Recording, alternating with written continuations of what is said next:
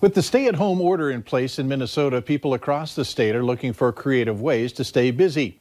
John Lauritsen met with some people whose skillful pastimes have turned into viral videos. Right now, trick shots are a way for a lot of people to pass the time, to keep from going stir crazy. A lot of them involve ping pong balls, basketballs, and even golf balls. So we thought we'd try one of our own. While we let that play out, we caught up with Nathan Ziegler, a principal at Hope Academy in Minneapolis. Not doing anything else. You got to stay home, so might as well do some of this. He started a YouTube series called Social Distancing from Mr. Z. There are science experiments and bad dad jokes, but also trick shots.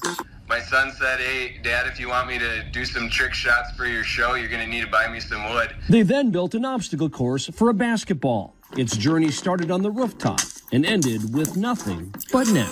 Yes! The golf shot took a little longer to make. Any idea how many takes it took?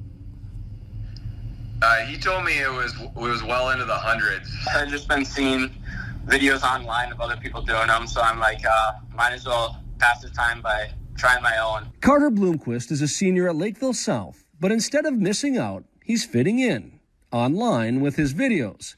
Golf season is still on in his basement. A few of them were actually first or second tries, but the other ones took a while. As far as our trick shot goes, it went off the backboard, off the water tower, caromed off the wind turbine, off photographer Joe Berglove's head, down a slide, and into an empty disinfectant wipe container.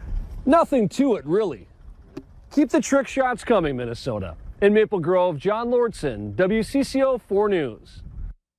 Not too bad. Up next on Valley News Live at 6, a timely message from park leaders about folks gathering and risking their health.